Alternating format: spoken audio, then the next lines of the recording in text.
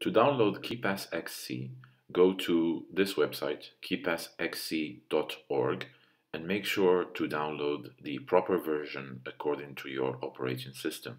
KeePassXC works on Windows, macOS, and all Linux-based operating systems. Once you download KeePassXC, you will see something like this that invites you to create a new database. That is a file in which you will be storing and protecting your passwords. They will be stored in an encrypted form. When you choose to create a new database, you will be invited to name your database. You can choose to call it passwords, or you can choose to call it something less obvious, like flowers or family pictures. Also make sure to put your database somewhere where you can easily find it. For the purposes of this demonstration, we are going to put the database on our desktop. Now you are invited to create something called the master key. It is in a way a password of all passwords. It is the key to your database, so make sure to make it long, complex, hard to guess, but also memorable, because you will have to remember it. Once you do that, you are given access to your database. This is where you are going to generate and store all of your passwords. Let's see how to do it using one example.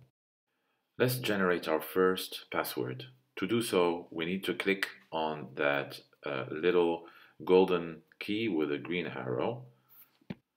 We can then enter a title for the password, a username, and ask KeePass to generate a very strong and long and complex password for us. To do so, click on the black dice button as shown on the screen. This will allow you to control the length of the generated password and whether it contains caps or special characters and so on. Once you're satisfied with your generated password, click on the Apply button. Once you click OK, you are done and your password is ready to be used. You can repeat the same operation to save more password on your database. Let's now see how we can use our newly generated password on a popular webmail service like Gmail.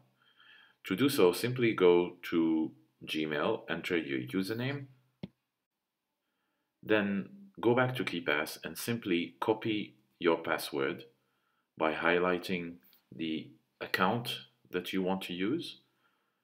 Either right-click and copy your password, or hit Ctrl+C and then go back to Gmail and simply paste your password. And you're done. Thank you for watching.